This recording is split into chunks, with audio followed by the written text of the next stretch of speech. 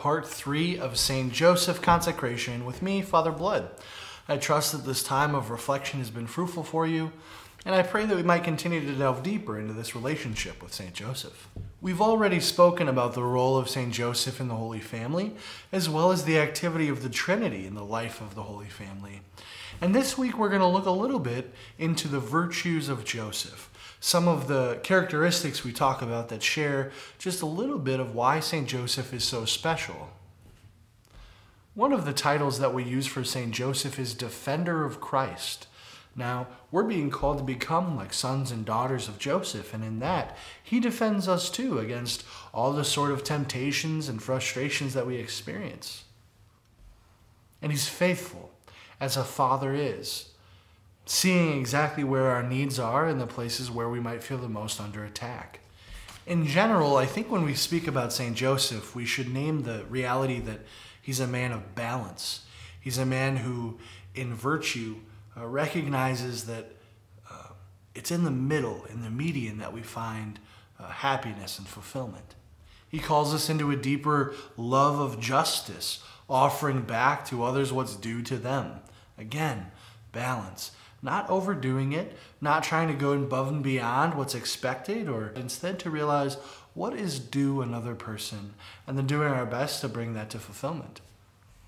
Now, St. Joseph gives us a unique perspective of both prudence and chastity. He was called to a unique level of purity, being married to the ever-virgin Blessed Mother, Mary. Now, each of us are called to a certain level of chastity, recognizing that we need not grasp at worldly pleasures. Sometimes it's in sacrificing the things that maybe our flesh desires most that we can find fulfillment in who God is creating us to be. And maybe in a more general sense, when we talk about prudence, that's the queen of all virtue. So all virtue sort of begins first and foremost with that tippity top that is prudence, right? Allowing ourselves to be aware of what is God asking of us. What's the right way to kind of view a subject matter or a situation, and then allowing that wisdom to dictate our actions when it comes to every other portion of our life, right? Moments of temperance, moments of justice, moments of chastity. Begin first and foremost with asking that question, what is expected right now?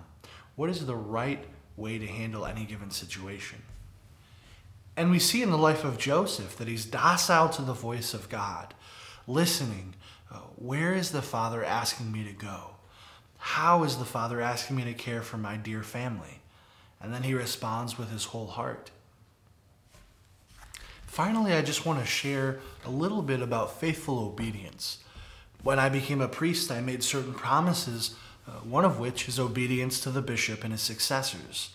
Now, each of us are called to a level of obedience. It's not just us priests who make that formal act of obedience to the bishop. Each of us are called to recognize our place in the structure. So if God is calling us to do something, we should be obedient to his call. But that can be hard because we want to see clearly what exactly is the Lord asking. Where are we going? What are the steps? What's the result? We have that desire for control, but in obedience we're being asked to trust that the Father actually wills our good and that he'll take care of us even in the midst of situations where it feels like all control is falling from our fingertips. I think too, to live a life of obedience, sometimes we need to slow down. It's easy to speak frustration and also name those places where we wish that we could just grab the bull by the horns. But when we're able to take a deep breath and slow down, we realize most things are not that important. Most things, day in and day out, are small. And we listen to the whisper of God. How does he want me to enter into this situation? How does he desire for me to love this person who might be difficult to love? Maybe it's a bigger question. Maybe the question is, what is the mission God is calling me into? I know that maybe some of you feel as if your time is already passed you by. You've done what the Lord has asked. Your mission is over. Maybe the kids have flown the nest. God is not done with you. When they made it out of Egypt, God wasn't done with Joseph, but he remained faithful to the call of God. So maybe today what we could do is pray for the grace to see, where is the Lord calling me? How is the Lord calling me?